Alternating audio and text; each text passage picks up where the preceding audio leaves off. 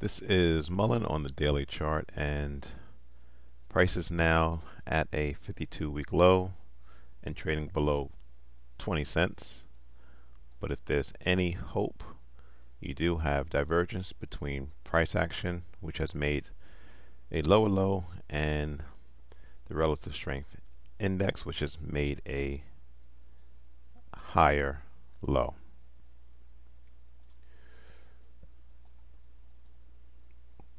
Pulling out to the weekly chart, you can see this weekly seller's level at 48 cents. Below that you can see support, which is now resistance, and then you have this daily seller's level at 35 cents. These three levels serve as barriers or ceiling for price. Again, kind of going down to the weekly chart, you can see how price gapped down, came up, and now is shooting lower, establishing another leg down. So is there any hope for Mullen? Let's check out this article. So betting a few dollars on an exciting startup like EV maker Mullen might seem harmless, yet this is the author talking. He encourages you to find another investment. I kind of agree too. In all likelihood, Mullen will continue to disappoint its shareholders. Company actually disclosed some good news. However, the negative outweighs the positive. Mullen simply isn't the right business to risk your investable capital in unless you have money to throw around. Mullen is making some operational progress. However, this shouldn't convince you to ignore Mullen's deep earnings losses.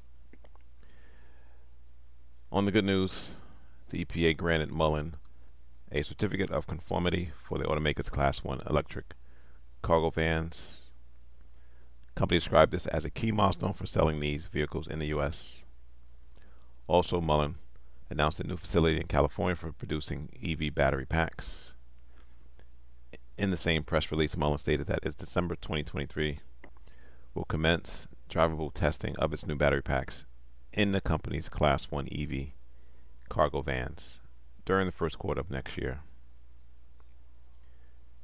Kind of scrolling down a bit more, in order to keep that stock price higher, they have had multiple reversal stock splits.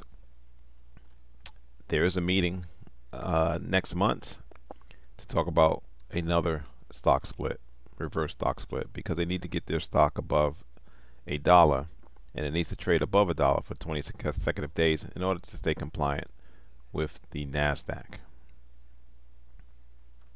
Again, price is around 20 cents. Mullen continues to trade far below the dollar minimum bid price.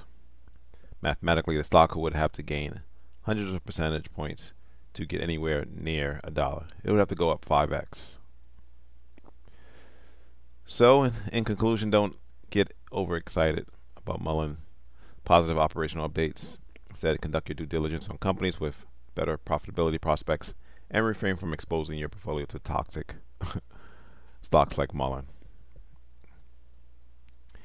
Again, for me, there's just too much headwinds. If they do a stock split, in my opinion, it's going to be a definitely shorting opportunity, as have the previous reversal stock splits. I have a $10 cent target. Again, that's only 7 cents away. So, only thing that's going to prevent that from happening is if they do the reverse stock split. Depending on the split, you can see you can see the price at $1, $2, or $3. Stay away. It's not worth it. Thanks for watching. Subscribe. Please like the video.